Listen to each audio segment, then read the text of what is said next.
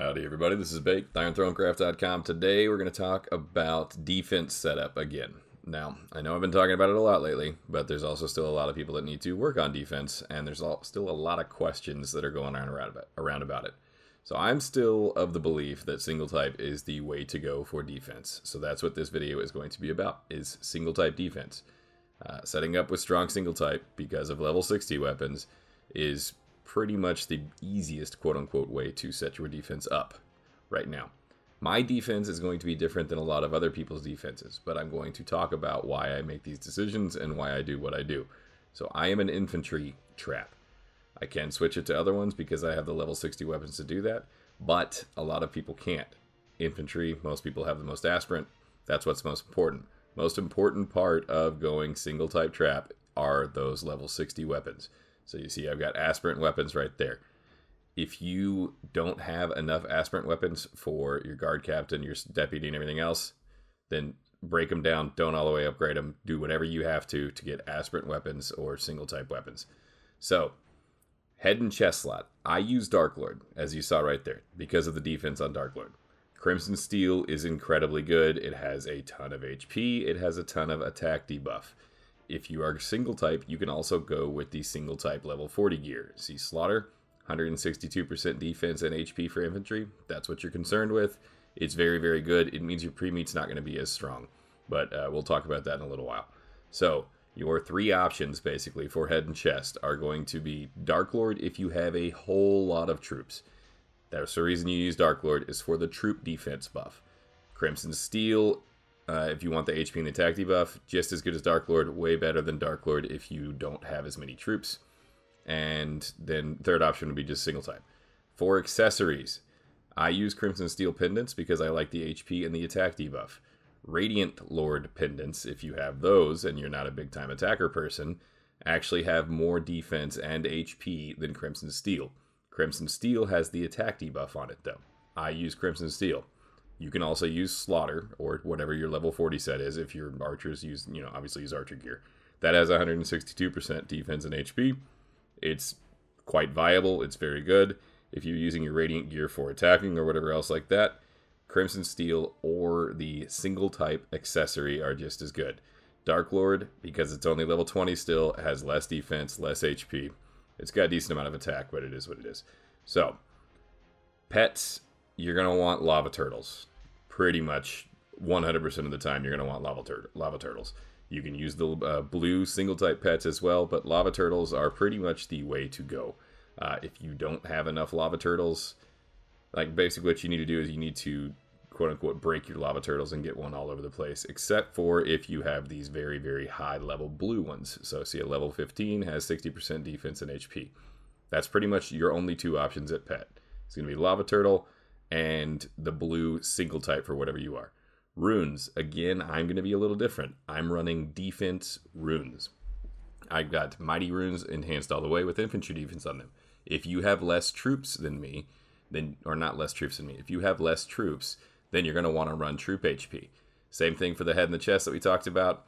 The difference between knowing if you want defense or HP is basically right around the 2, maybe 3 billion troop mark. If your meat shield is over 3 billion, you should start looking into going for defense more instead of HP. That's the cutoff that I'd put. People ask, how many troops do you need? The answer is always more. You need more troops. How many T7 strat do I need? As many as you can make. As many diamond shards and resources you have, that's how many T7 strat you want. How many meat shield do I need? As many as you can make.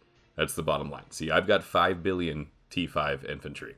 My pre-meat in front of that is way smaller, and we're going to talk more about that in a second. But so the fact that I have 5 billion T5 infantry is the reason that I go with troop defense anywhere that I can get it.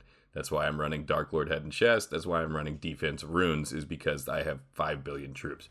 Lots of people won't have that many troops. If you've got 2 to 3 billion troops, that's when you're going to want to start moving up to defense, moving away from HP. You still want as much HP as possible, but that's the bottom line, is the more troops you have, the better defense gets, and that's why I do that. If I could have 10 billion T5 troops, I would have 10 billion T5 troops. Troop count is incredibly important. Defense is incredibly good with it. Let's talk about pre-meat. This is where everybody messes up. This is the bread and butter of a single type setup, is your pre-meat setup. So I've got T5 for my meat shield. My 5 billion troops are T5. A lot of people run T4.